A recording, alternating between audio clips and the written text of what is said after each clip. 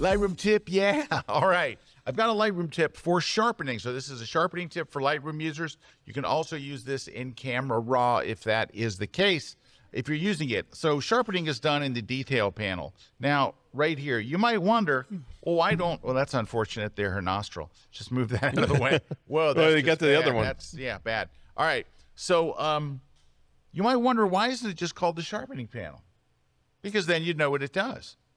All right. Because they had to throw noise reduction in. Right. So here's what we're going to do, folks. All right. What we're going to do is this. So when we are sharpening, basically women and children primarily, is when we worry about doing sharpening better, because nobody cares about men. If it's a picture of a guy, we just sharpen the crap out of it. Their skin looks all rugged. It looks cool, and you move on.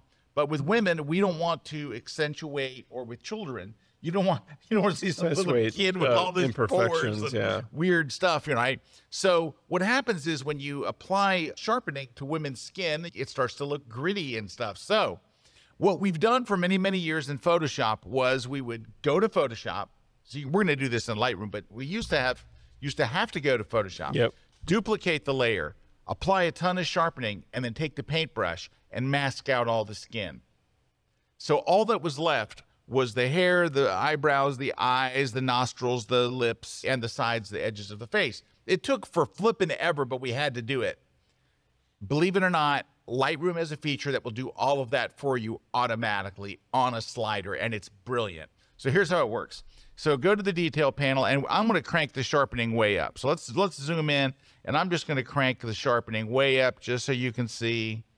Let's just crank it up so you can see. Look, yeah, her skin's getting really, look at that.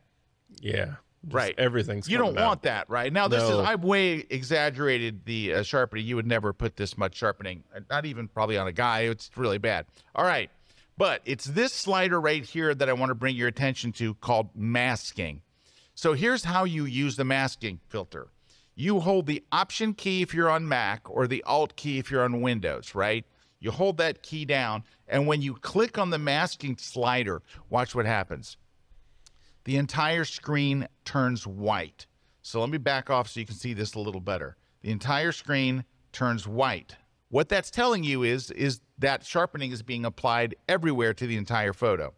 As you drag to the right, parts of the image start to turn black. Anything that turns black is no longer having any sharpening applied to it whatsoever.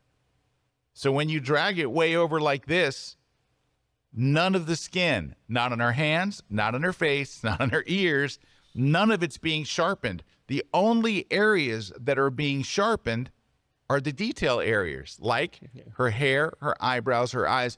This took us 20 minutes of photo in Photoshop, and now it's just drag a slider in Lightroom. And I'm going to zoom way in. I left that amount of sharpening, and look, her skin's perfect. It's soft and fantastic because of that slider. Otherwise, you would have that. But this way, the eye stays sharp, and the eyelashes are deadly sharp and all that, but you don't have any of that bad stuff that comes with